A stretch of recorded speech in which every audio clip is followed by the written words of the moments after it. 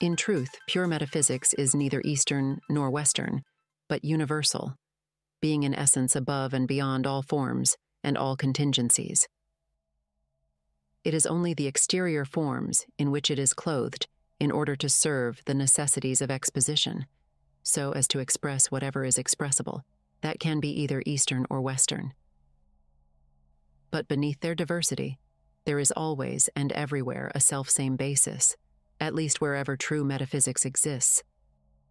And this for the simple reason that truth is one. If this be so, what need is there to speak specifically of Eastern metaphysics? The reason is that in the present intellectual state of the Western world, metaphysics is a thing forgotten, generally unknown, and more or less entirely lost, whereas in the East, it still remains the object of an effective knowledge. If one wishes to know metaphysics, therefore, one must turn to the East.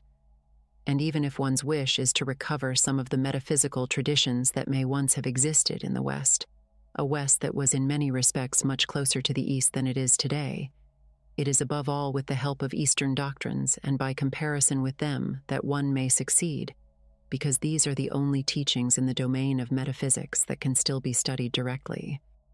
But in order to do so, it is quite clear that they must be studied as the Easterners themselves study them, and not in giving oneself over to more or less hypothetical and occasionally wholly fantastical interpretations.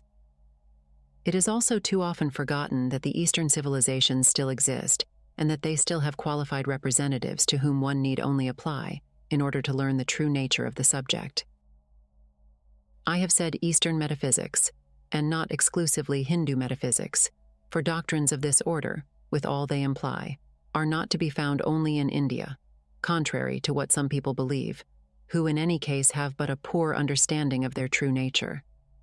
The case of India is by no means exceptional in this respect. It is precisely that of all civilizations that possess what might be called a traditional foundation. What is exceptional and abnormal, rather, are those civilizations which lack such a foundation. And in all truth, the only one known to us is that of the modern West. To take only the principal Eastern civilizations, in China the equivalent of Hindu metaphysics can be found in Taoism. Elsewhere it can be found in certain esoteric schools of Islam. It should be understood, furthermore, that this Islamic esotericism has nothing in common with the overt philosophy of the Arabs, which is for the most part of Greek inspiration. The only difference is that everywhere but in India, these doctrines are reserved for a relatively restricted and insular elite. This was also the case in the West during the Middle Ages, for an esotericism similar in many respects to that of Islam, and just as purely metaphysical, but of which the moderns for the most part do not even suspect the existence. In India, it is not possible to speak of esotericism in the strict sense of the word, because there one does not find doctrines with the two aspects, exoteric and esoteric. One can only speak of a natural esotericism, in the sense that each individual will reach just those depths or go just so far into the doctrine as his own intellectual capacities allow. Because for certain human individuals there are limitations inherent in their very nature that are impossible for them to overcome.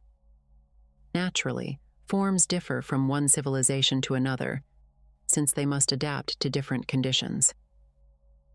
Although more familiar myself with the Hindu forms, I have no qualms in employing others as need arises if they can further the understanding of certain points. There is nothing problematic in this, since they are only different expressions of the same thing. Once again, truth is one, and it is the same for all who, by whatever way, come to know it. This being said, it should now be made clear just what is meant by the word metaphysics, and all the more so since I have frequently had occasion to note that everyone does not understand it in quite the same way. I think the best course to take in dealing with words that might give rise to ambiguity is to restore to them as much as possible their primal and etymological meaning. Now, according to its composition, the word metaphysics means literally beyond physics, taking the word physics in the accepted sense it always had for the ancients, that is to say, as knowledge of nature, in its widest sense. Physics is the study of all that pertains to the domain of nature. Metaphysics, on the other hand, is the study of what lies beyond nature. How, then, can some people claim that metaphysical knowledge is natural knowledge, either in respect of its object or with regard to the faculties by which it is obtained? Here we have a complete misconception, a contradiction in terms. And yet what is more amazing is that this confusion affects even those who should preserve some idea of true metaphysics and know how to distinguish it clearly from the pseudo-metaphysics of modern philosophers. But perhaps one might say that if the word metaphysics gives rise to such confusion, would it not be better to abandon it and replace it with something more suitable? In reality, this would cause problems, since by its formation, this word is perfectly suited for that to which it refers. Moreover, it would hardly be possible, seeing that Western languages possess no other word equally well adapted to this usage. It is out of the question to use the word knowledge, pure and simple, as is done in India, although this is indeed knowledge, par excellence, the only kind truly worthy of the name, because it would only make things more confusing for Westerners who habitually associate knowledge with nothing outside the scientific and rational domain. And in any event, is it necessary to be so concerned over the abuse made of one word? If all such words had to be rejected, how many would remain at our disposal? Is it not sufficient to take precautions to avoid misunderstandings and misrepresentations? We are no more attached to the word metaphysics than to any other, but until a better term is suggested to take its place, we will continue to use it as before. Unfortunately, there are people who think they can judge that of which they are ignorant, and who, and because they apply the name metaphysics to a purely human and rational knowledge, which for us is merely science or philosophy, imagine that Eastern metaphysics is nothing more nor other than that, whence they draw the logical conclusion that this metaphysics cannot truly lead to any particular results. Yet it does indeed lead to such results, but only because it is something quite other than they supposed. Now what they envisage really has nothing to do with metaphysics, since it is only knowledge of a natural order, a knowledge that is profane and superficial. This is definitely not what we wish to discuss. Do we then make metaphysical synonymous with supernatural? We would willingly accept such an assimilation, since, as long as we do not go beyond nature, that is to say the manifest world in all its extension, and not only the perceptible world, which is but one infinitesimal element of it, we remain in the realm of the physical. What is metaphysical, as we have already said, is that which lies beyond and above nature, and is thus, properly speaking, supernatural. But here an objection will undoubtedly be raised. Is it possible, then, to go beyond nature? We do not hesitate to answer plainly. Not only is it possible, but it is done. But those are just words, it will be said. What proofs can you give us? It is truly strange that people ask for proof concerning the possibility of a kind of knowledge, instead of searching for it and verifying it for themselves by undertaking the work necessary to acquire it. For those who possess this knowledge, what interest can there be in all this discussion? Substituting a theory of knowledge for knowledge itself is perhaps the greatest admission of impotence in modern philosophy. Moreover, all certitude contains something incommunicable. No one can truly attain to any knowledge other than through a strictly personal effort, and all that one can do for another is to provide an opportunity and indicate the means by which to attain it. That is why it would be vain to attempt to impose any belief in the purely intellectual realm. In this respect, the best argument in the world cannot replace direct and effective knowledge. Now, can metaphysics as we understand it be defined? No, for to define is always to limit, and what is under consideration is, in and of itself, truly and absolutely limitless, and thus cannot be confined to any formula or any system whatsoever.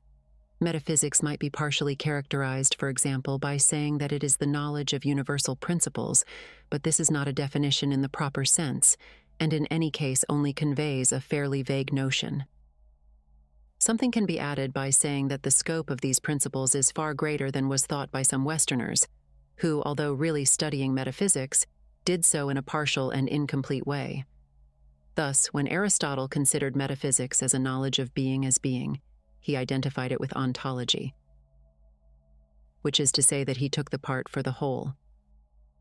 For Eastern metaphysics, pure being is neither the first nor the most universal of principles, for it is already a determination.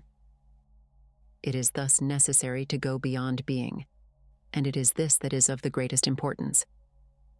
This is why, in all truly metaphysical conceptions, allowance must always be made for the inexpressible, and just as everything that can be expressed is literally nothing in comparison with that which surpasses expression, so the finite, whatever its magnitude, is as nothing to the infinite. One can intimate much more than one can express, and ultimately, this is the part played by exterior forms. All such forms, whether words or symbols, merely constitute supports, footholds from which to rise to possibilities of conception that transcend them immeasurably. We will return to this point later. We speak of metaphysical conceptions for lack of any other term whereby to make ourselves understood, but this should not be taken to mean that here is something comparable to scientific or philosophic conceptions. It is not a question of effecting some sort of abstraction, but of attaining direct knowledge of reality as it is. Science is rational, discursive knowledge, always indirect. A knowledge by reflection. Metaphysics is a supra-rational, intuitive, and unmediated knowledge. Moreover, this pure intellectual intuition, without which there is no true metaphysics, has no connection with the intuition spoken of by certain contemporary philosophers, which is, on the contrary, infra-rational. There is an intellectual intuition and a sensible intuition. The one is beyond reason, but the other is within it. The latter can know only the world of change and becoming, that is to say of nature, or rather of a minute part of nature. The realm of intuition, on the contrary, is that of eternal and immutable principles, the metaphysical realm. To comprehend universal principles directly, the transcendent intellect must itself be of a universal order. It is no longer an individual faculty, and to consider it as such would be contradictory, because it is not within the power of the individual to go beyond its own limits, or to step outside the conditions that limit it as an individual. Reason is wholly and specifically a human faculty, but what lies beyond reason is truly non-human. It is what makes metaphysical knowledge possible, and this knowledge, it must be reaffirmed, is not a human knowledge. In other words, it is not as man that man can attain it, but as that being which is human in one of its aspects and at the same time is something other, more than a human being. And it is the attainment of effective awareness of supra-individual states that is the real object of metaphysics, or better still, of metaphysical knowledge itself.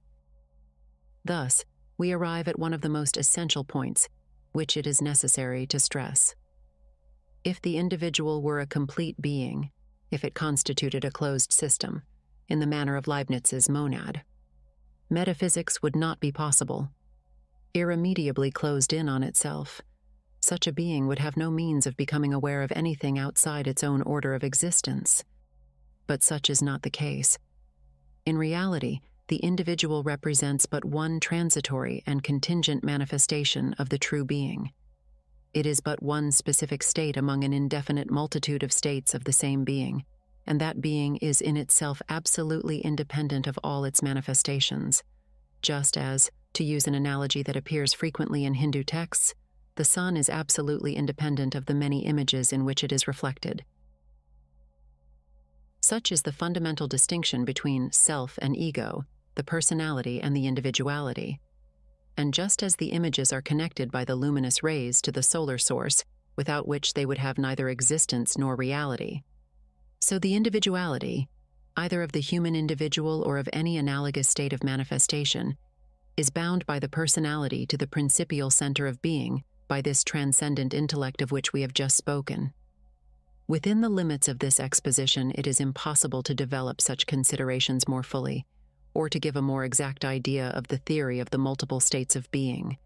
But I think I have said enough to give at least a sense of the paramount importance of any truly metaphysical doctrine. I said theory, but it is not only a question of theory, and this is yet another point that requires clarification. Theoretical knowledge, which is still only indirect and in some way symbolic, is merely a preparation, although indispensable for true knowledge. It is, moreover, the only knowledge that is in any way communicable, and this is why all exposition is but a means of approaching knowledge, which, being only virtual in the beginning, must later be effectively realized.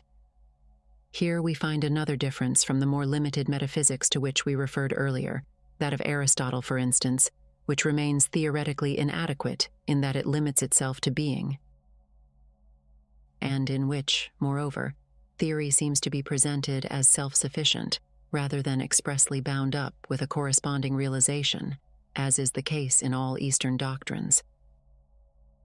And yet, even in this imperfect metaphysics, we might be tempted to call it a demi-metaphysics.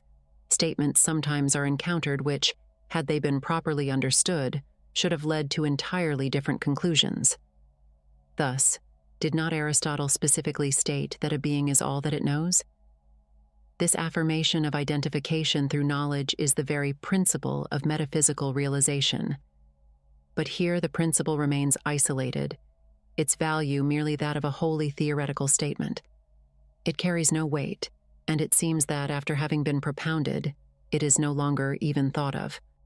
How was it that Aristotle himself and his followers failed to see all that was implied therein?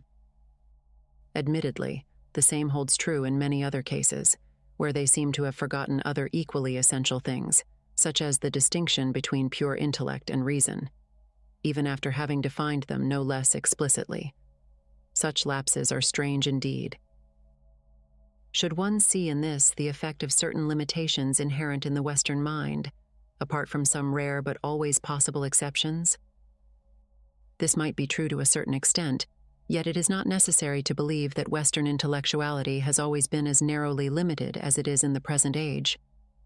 However, such doctrines are only outward after all. For our part, we are certain that there was in antiquity and in the Middle Ages more than this in the West, that there were available to the elite doctrines of a purely metaphysical nature that could be called complete, including that realization which for most moderns is certainly a thing barely conceivable. If the West has lost its memory of such teachings so completely, it is because it has broken with its own tradition, and this is why modern civilization is an abnormal and deviant one. If purely theoretical knowledge were itself its own end, and if metaphysics went no further, it would still assuredly be worth something, but it would be altogether insufficient. In spite of conferring the genuine certainty, even greater than mathematical certainty, that belongs to such knowledge, it would remain analogous to that certainty which at an inferior level constitutes terrestrial and human, scientific and philosophical speculation, although in an incomparably superior order. That is not what metaphysics should be. Let others dabble in mental sport, or in what passes for such. That is their affair. But such things as these are of no interest to us, and we think moreover that the inquisitiveness of the psychologist must remain entirely alien to the metaphysician.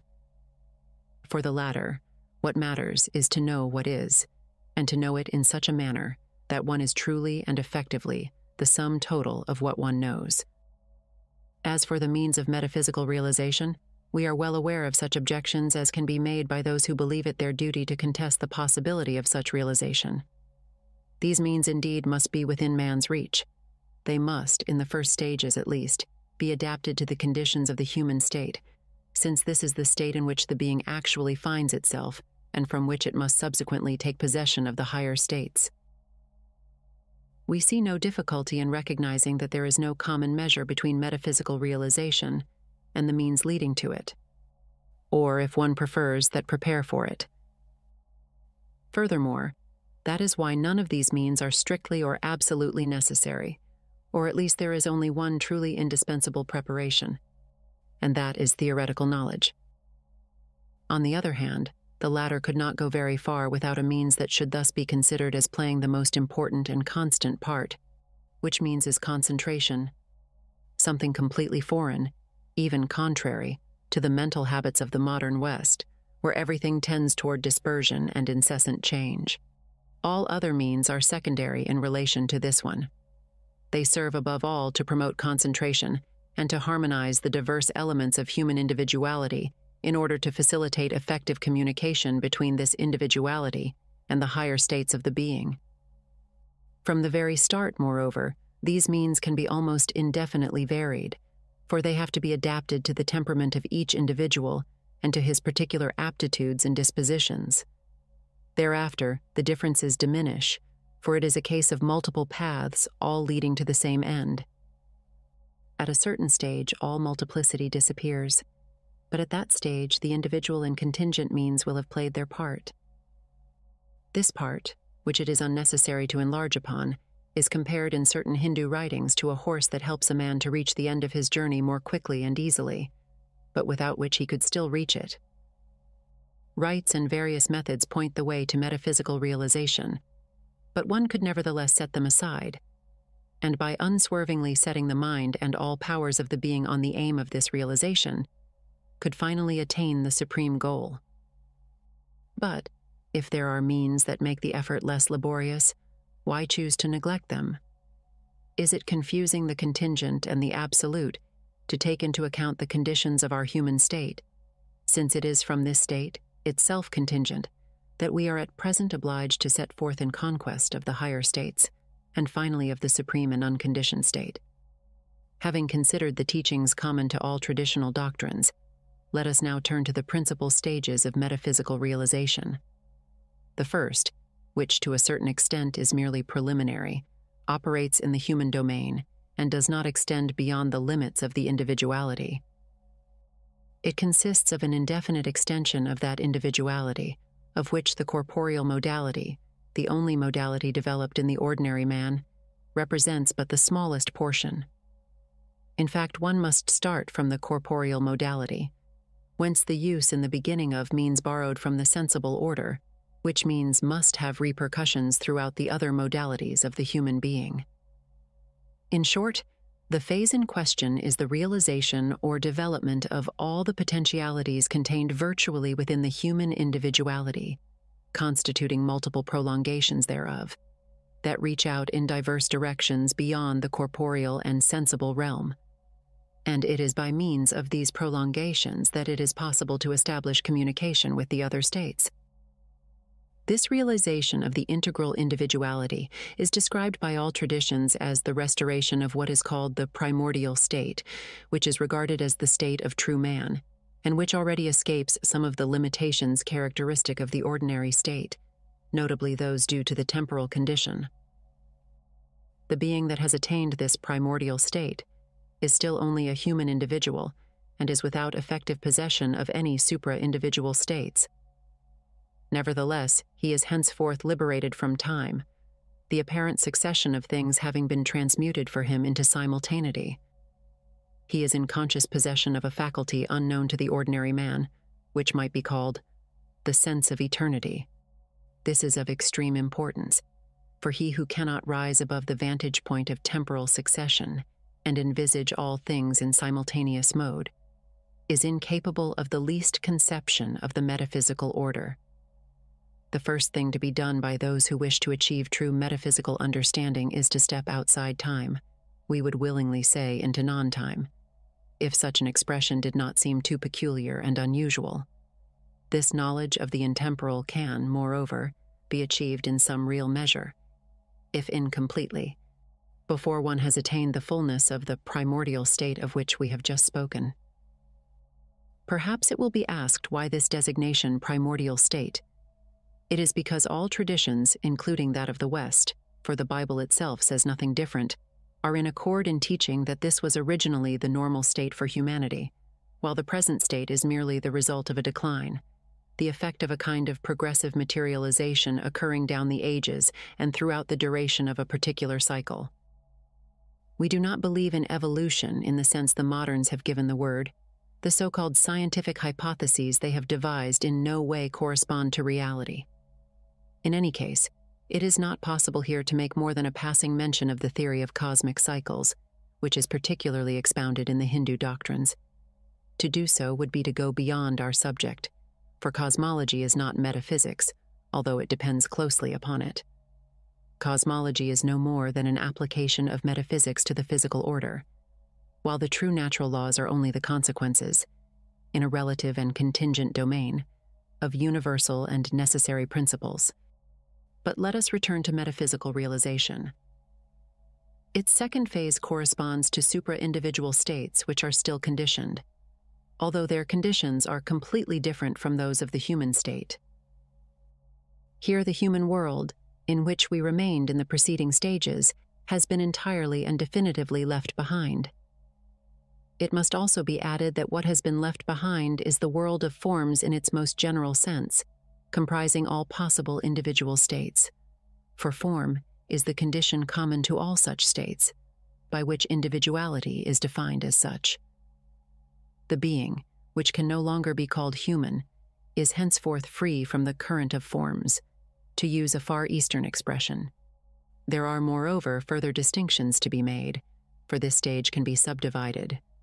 In reality, it includes several stages, from the acquisition of states which, though non-formal, still belong to manifested existence, to the stage of universality, which is that of pure being. Nevertheless, as elevated as these states are when compared to the human state, and as remote as they may be from it, they are still only relative, and this is true even of the highest among them, which corresponds to the principle of all manifestation. The possession thereof is thus only a transitory result that should not be confused with the ultimate goal of metaphysical realization, which lies beyond being, and in comparison with which all the rest is but a journey and preparation. This supreme goal is the absolutely unconditioned state, set free from all limitation. For this very reason, it is completely inexpressible, and anything we might say about it must be put in the form of a negation, the negation of all limits that determine and define all existence in its relativity. The attainment of this state is what the Hindu doctrine calls deliverance when considering it in relation to conditioned states, and union when envisaged in relation to the supreme principle. Moreover, all other states of the being can in principle be found in this unconditioned state, but transformed, disengaged from the particular conditions that determine them as special states. What subsists is everything that has a positive reality, since it is there that everything has its principle. The delivered being is truly in possession of the fullness of its own potentialities. What have disappeared are merely the limiting conditions, of which the reality is negative, since they represent no more than a privation in the Aristotelian sense of the word. Thus, far from being a kind of annihilation, as some Westerners believe, this final state is on the contrary absolute plenitude, the supreme reality compared to which all else is but illusion. Let us add, too, that every result, even partial, obtained by the being in the course of metaphysical realization is obtained definitively. For this being, the result is a permanent acquisition that nothing can ever take from it. The work accomplished in this order, even if interrupted before it is completed, is achieved once and for all by the very fact that it is outside of time. This is true even of simple theoretical knowledge, for all knowledge carries its benefit within it, in this way quite different from action, which is but a momentary modification of the being, and is always distinct from its own effects. Furthermore, these effects are of the same domain and the same order of existence as that which has produced them. Action cannot effectively liberate from action, and its consequences cannot reach beyond the limits of individuality, even when this is considered in its fullest possible extension. Action of any sort, not being opposed to the ignorance that is the root of all limitation, cannot dispel that ignorance. Only knowledge can dispel ignorance, as sunlight disperses shadow, and it is at this point that the self, the immutable and eternal principle of all manifested and unmanifested states, appears in its supreme reality.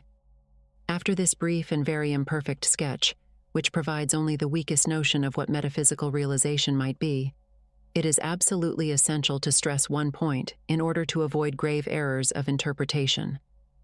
Nothing referred to here has any connection whatsoever with phenomena of any kind, however extraordinary they may be. All phenomena are of the physical order. Metaphysics is beyond phenomena, even taking the word in its widest sense. Among other consequences, it follows from this that the states to which we are referring are in no way psychological. this must be stated plainly since strange confusions sometimes arise in this connection. By very definition, psychology can be concerned only with human states, and even then, as it is understood today, it reaches to only a very limited part of the individual's potentialities, which include far more than practitioners of this science could ever suspect. Indeed, the human individual is both much more and much less than is generally supposed in the West. Much more, by reason of his possibilities of indefinite extension beyond the corporeal modality, to which, in short, everything belongs, that is commonly studied, but he is also much less, since far from constituting a complete and self-sufficient being, he is but an outward manifestation, a fleeting appearance assumed by the true being, which in no way affects the essence of the latter in its immutability. It must be emphasized that the metaphysical domain lies entirely outside the phenomenal world, for by dint of habit, the moderns hardly ever recognize or investigate anything but phenomena, in which their interests lie almost exclusively, as the attention they have given to the experimental sciences bears witness, and their metaphysical inaptitude stems from the same tendency. Undoubtedly, it may happen that certain particular phenomena may occur during the labor of metaphysical realization, but in a wholly accidental manner. This is a rather unfortunate result, as occurrences of this sort can only be an impediment to those who might be tempted to attach some importance to them. Those who allow themselves to be stopped or turned aside by phenomena, and above all, those who indulge in the search for extraordinary powers, have very little chance of pressing their realization any further than the degree already achieved before this deviation occurred. This observation leads naturally to the correction of some erroneous interpretations on the subject of the term yoga. Indeed, has it not been claimed that what the Hindus indicate by this word is the development of certain powers latent in the human being? What we have just said suffices to demonstrate that such a definition is to be rejected. In reality, the word yoga is the same as that which we have translated as literally as possible by the word union. What it properly defines is thus the supreme goal of metaphysical realization, and the yogi, in the strictest sense of the term, is solely the person who attains this end.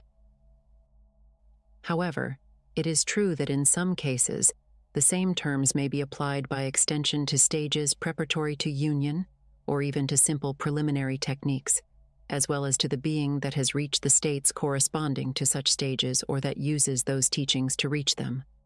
But how can it be maintained that a word having the primary meaning of union designates in its proper and original application breathing exercises or other things of that sort?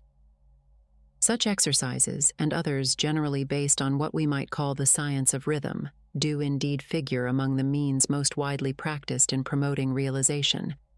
But one must not mistake as an end that which amounts to no more than a contingent and accidental means, nor must one confuse the original meaning of a word with a secondary acceptation that is more or less distorted. In referring to the original yoga, and in saying that this word has always meant essentially the same thing, we might be prompted to pose a question regarding which we have as yet said nothing. What is the origin of these traditional metaphysical doctrines from which we have borrowed all our fundamental ideas? The answer is very simple, although it risks raising objections from those who would prefer to consider everything from an historical point of view. And the answer is that there is no origin, by which we mean no human origin, that can be determined in time. In other words, the origin of tradition, if indeed the word origin has any place at all in such a case, is as non-human as is metaphysics itself. Doctrines of this order did not appear at any particular moment in the history of humanity. The allusion we have made to the primordial state, and also what we have said of the timeless nature of all that concerns metaphysics, should enable us to grasp this point without too much difficulty, on condition that we concede, contrary to certain prejudices, that there are some things to which the historical point of view does not apply. Metaphysical truth is eternal, and by that very fact, there have always existed beings able to know it truly and completely. What changes is only external forms and contingent means, and the change has nothing to do with what people today call evolution. It is simply an adaptation to such and such particular circumstances, to special conditions of some given race or age. From this springs the multiplicity of forms, but the foundation of the doctrine is no more modified and affected by it than the essential unity and identity of the being is altered by the multiplicity of its states of manifestation. Thus, metaphysical knowledge, as well as the realization it implies in order to truly be what it ought to be, are possible everywhere and always, at least in principle, and when this possibility is regarded in a quasi-absolute sense, but in fact, in practice, so to speak, and in a relative sense, are they equally possible in just any environment and without making the least allowance for contingencies? On this score, we shall be much less affirmative, at least as concerns realization, and this can be explained by the fact that in its beginning, such a realization must take its support in the realm of contingencies. The conditions may be particularly unfavorable, such as those offered by the contemporary West, so much so that such a labor is almost impossible and can even be dangerous in the absence of any support offered by one's environment and in an ambiance that can only impede or even destroy the efforts of one who undertakes such a task. On the other hand, those civilizations that we call traditional are organized in a way that can actually prove an effective help, which no doubt is not strictly indispensable, any more than is anything else external, but without which it is, however, quite difficult to obtain effective results. Here is something that exceeds the strength of an isolated human individual, even if that individual happens to possess the requisite qualifications in other respects. Hence, we would not wish to encourage anyone in the present conditions to embark heedlessly upon such an undertaking, and this brings us to our conclusion. For us, the great difference between the East and West, meaning here exclusively the modern West, the only difference that is truly essential, since all the other differences are derivative, is this. On the one hand, preservation of tradition and all that it implies, and on the other hand, the neglect and loss of that same tradition. On the one side, the safeguarding of metaphysical knowledge, on the other, utter ignorance of all that relates to that realm. Between civilizations that open to their elite such possibilities as we have tried to intimate, which give the most appropriate means to realize these possibilities effectively, and in the case of at least a few, to realize them fully, between those traditional civilizations and a civilization that has developed along purely material lines, how could a common measure be found? And who, unless he were blinded by I know not what prejudice, would dare claim that material superiority compensates for intellectual inferiority? When we say intellectual, we mean true intellectuality, that which is limited neither to the human nor to the natural order, that which makes pure metaphysical knowledge possible in its absolute transcendence. A moment's reflection on these questions seems to me sufficient to leave no doubt or hesitation as to the appropriate answer in response. The material superiority of the West is beyond dispute. Nobody denies it, but it is hardly grounds for envy. But one must go further. Sooner or later, this excessive material development threatens to destroy the West if it does not recover itself in time, and if it does not seriously consider a return to the source, as goes a saying current in certain schools of Islamic esotericism. Today one hears from many quarters of the defense of the West, but unfortunately, it does not seem to be understood that it is chiefly against itself that the West needs to be defended, that the greatest and most formidable of the dangers that threaten it stem from its own present tendencies. It would be wise to meditate deeply on this, and one cannot urge this too strongly on all who are still capable of reflection.